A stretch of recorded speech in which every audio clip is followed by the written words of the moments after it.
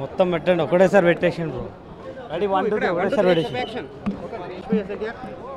Michael కింద పెట్టి కాక ఏం లేదు అంటే లక్ష్మీ ఎన్టీఆర్ ఉన్నది ఉన్నట్టుగానే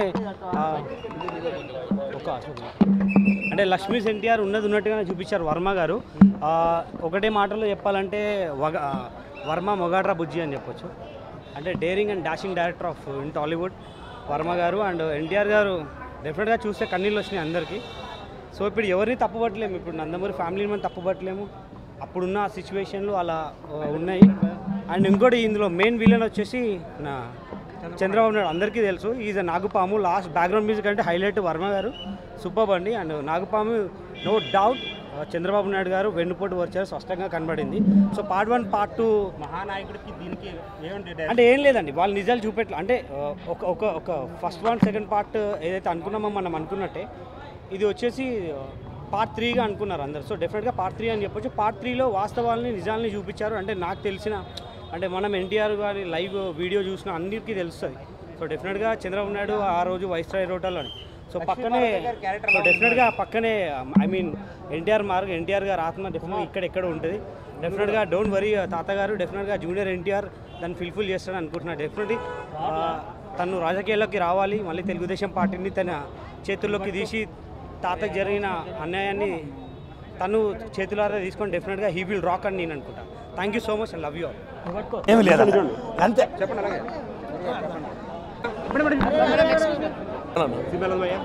చాలా బాగుంది సినిమా. వ్యక్తిగతమైన అంశాలన్నీ బాగా తీసుకొని బాగా చేశారు. కానీ దీనిలో ఎటువంటి రాజకీయానికి ఎఫెక్ట్ అయ్యే సీన్లు కానీ ఎఫెక్ట్ అయ్యే సన్నివేశాలు కానీ ఏమి లేవు. దీనివల్ల చంద్రబాబు నాయుడు గారికి చాలా ప్లస్ పాయింట్ తప్ప ఎటువంటి ఇబ్బందికరమైన అంశాలను ఇందులో ప్రస్తావించలేదు రామ్ గోపాల్ వర్మ గారు. ఆయన చూపించినంత షో అయితే దీనిలో ఏం లేదు, అంత నార్మల్. లక్ష్మీ పార్వతి గారు అంటే ఈ సినిమా ఏంటంటే ఇప్పుడు రామారావు గారు వ్యక్తిగత జీవితానికి సంబంధించినటువంటిది. దానివల్ల రాజకీయానికి ఎఫెక్ట్ అయినదంటూ ఏమీ లేదు.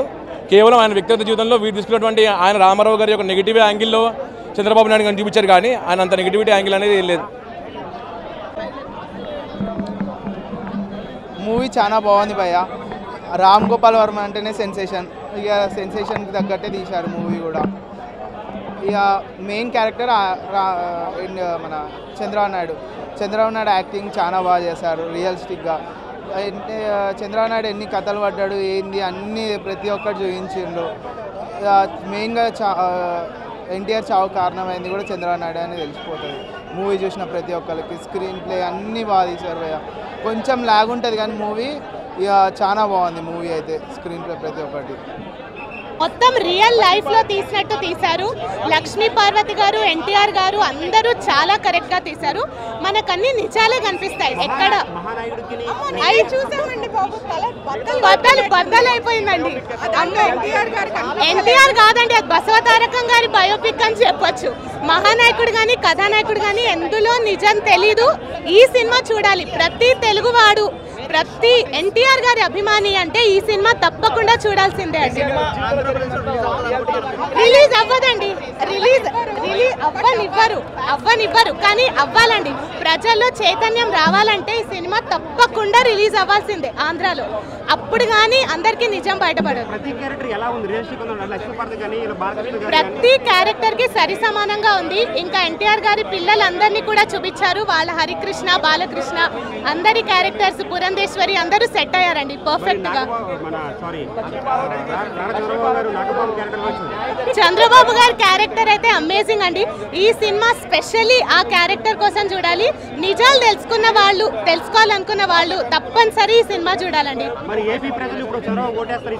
ఈ సినిమా చూసి బుద్ధి పెట్టి చూస్తే ఎవ్వరు వేయరండి. చంద్రబాబు నాయుడు గారికి ఎవ్వరు ఈ సినిమా చూసాక ఓటు వేయరు.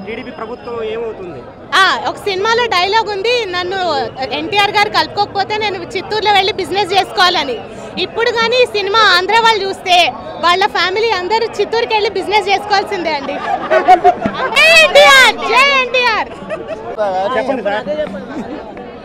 సినిమా బాగుంది. ఒకటి ఏంటంటే చంద్రబాబు నాయుడుని విలన్గా చేసేసిండు సినిమాలో. అయితే చంద్రబాబు నాయుడు ఏ రకంగా వెన్నుపోటు పొడిచాడనేది చాలా స్పష్టంగా చూపించిండు. ఆ బాధతోటి ఆయన చనిపోవడం అనేది జరిగింది. లక్ష్మీ పార్వతి ఆయన జీతంలో వస్తే ఎట్లా ఒప్పుకోలేదు ఆయన కుటుంబ సభ్యులు. అది చాలా వివరంగా చూపించింది. ఉన్నది ఉన్నట్టే చూపించింది. కొంచెం సెన్సార్ వాళ్ళు కొంచెం డైలాగులు ఇంకా కట్ చేయకుండా ఉంటే ఇంకా బాగా వస్తుండే సినిమా. కాకపోతే చాలా అద్భుతంగా చేసిండు. ఒక సినిమా పరంగా చూస్తే ఆ చంద్రబాబు నాయుడు క్యారెక్టర్ చేసిన యాక్టర్ చాలా సూపర్గా యాక్టింగ్ చేసిండు అని చెప్పాలి. ఎక్సలెంట్ యాక్టింగ్ చేసిండు. ఇప్పుడు అడుగుతారా చెప్పాలా?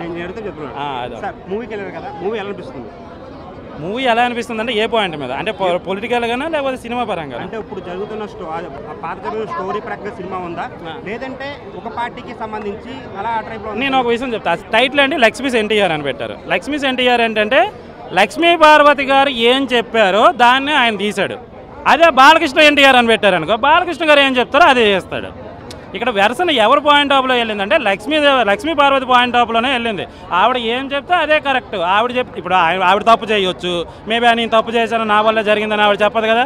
ఆవిడ ఏం చెప్తే ఆ విధంగానే ఉంది. ఆవిడ దగ్గర కూర్చొని రామ్ గోపాల్ వర్మ గారికి ఇలా జరిగిందండి ఇలా జరిగిందండి ఇలా జరిగిందని చెప్తే తీసినట్టే ఉంది ఫస్ట్ ఆఫ్ ఆల్. అది నెక్స్ట్ ఇంకా అడగండి. మహానాయకుడికి తేడా ఏంటి? ఇది పార్ట్ 3. అంటే అందులో పొగుడుతారు, ఇందులో అవమానించారా? అది ఎక్కడి వరకు ఆఫ్ చేశారో అక్కడ నుంచి కంటిన్యూ ఇది ఉంది. మరి ఇందులో ఒక్కొక్క క్యారెక్టర్ పాత్ర తగ్గట్టు వచ్చినాయా లేదంటే పెట్టుకున్న క్యారెక్టర్లా?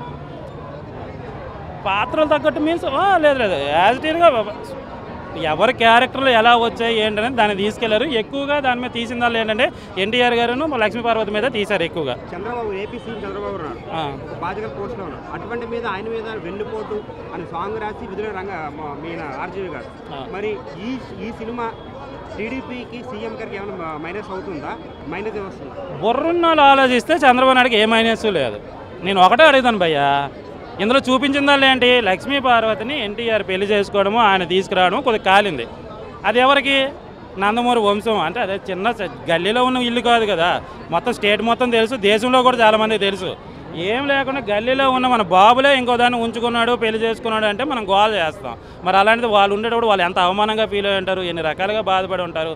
నేను ఫస్ట్ ఆఫ్ ఆల్ నేను చెప్పాల్సింది ఒకటే చెప్తా, గొప్ప పొజిషన్లో ఉండేవాళ్ళు తప్పులు చేయకుండా ఉంటే బాగుంది. ఎన్టీఆర్కి చందమామకు ఒక మచ్చ ఉన్నట్టే ఎన్టీఆర్ గారు కూడా లైఫ్లో ఒక మచ్చ తెచ్చుకున్నాడు ఆయన. నేను ఇప్పుడు నాకు చాలా ఇష్టం ఆయన అంటే. ఆయన మచ్చలో ఏంటంటే లక్ష్మీ పార్వతిని పెళ్లి చేసుకోవడం ఒక మచ్చ.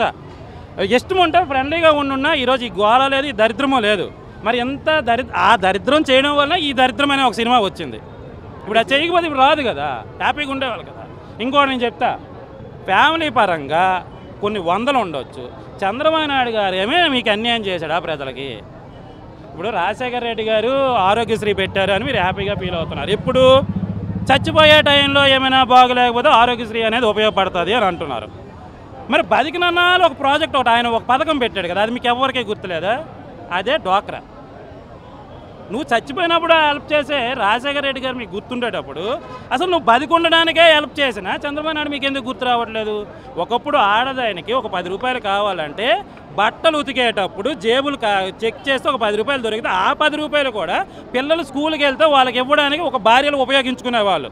అలాంటిది ఈరోజు డ్వాక్రా పథకం పెట్టిన తర్వాత ప్రతి ఒక్క ఇంట్లో ఆడదే హ్యాపీగా వాళ్ళ ఫ్యామిలీని చూసుకుని ఒక ముద్ద పెడుతుంది. భర్తకు డబ్బులు కావాలంటే భార్యకు అడుగుతుంటే భార్య డ్వాక్రా నుంచి తీసుకొస్తుంది. అంటే లైఫ్ లాంగ్ ఒక ఫ్యామిలీని గడపడానికి వీలయ్యే ఒక పథకం చంద్రబాబు నాయుడు గారు పెట్టారు.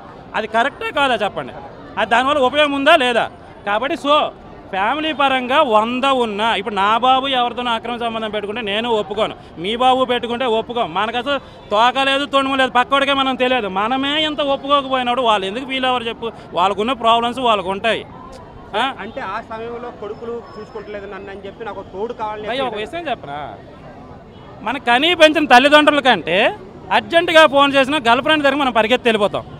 ఎక్కడో ఉండి సొల్లు చెప్తాం, ఫోన్ చెప్తే వస్తాను అంటాం. 24 గంటలు ఆ అమ్మాయి పక్కన కూర్చోడానికి మనం ఇష్టపడతామే కానీ మన కనీ పెంచిన ఇచ్చేసిన తల్లిదండ్రుల మీద పక్కన కూర్చోము. అలా కూర్చోం కదా అని అంటే వాళ్ళు ఇష్టం లేనట్ట. వాళ్ళకంటూ ఒక ఫ్యామిలీ బాధ్యత, వాళ్ళ బిజినెస్లు అవన్నీ ఉంటాయి. ఎంత 24 గంటలు లవర్ అంటూ వారు పక్కన కూర్చొని మనకు బోరు దొబ్బుతుంది.